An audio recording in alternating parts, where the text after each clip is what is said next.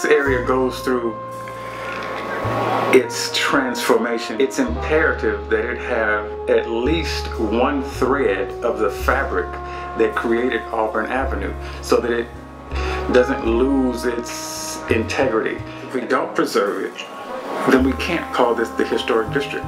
What are we calling the historic district for? Just in name? We have to have something that was from the past that we're preserving in order for this to even be considered the historic district. It can't be just the King Center. It can't be just the Apex.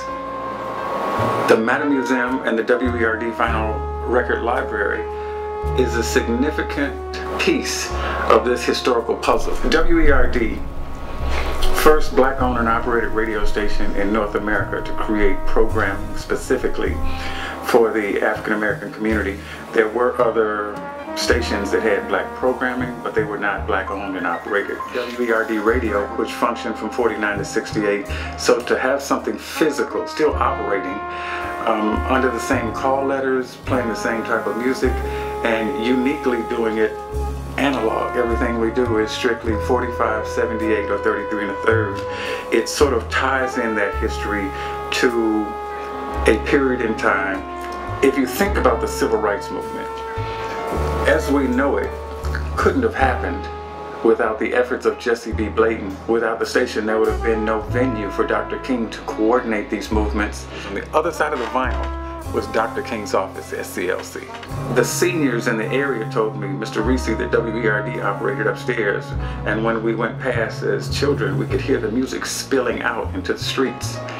So just knowing that bit of history sort of prompted a creative process that said, why don't I bring the station back directly under its original location and have the music, as it did in the past, spill out on the streets. So the radio station would be from here, the window, and the speakers would be outside and still pay homage to that legacy that I learned about. And the people in this area still remember WERD. However, young people, the next 2 and 3 generations, they have no clue. We cannot allow a legacy like that to disappear. I mean, it's artistic genocide.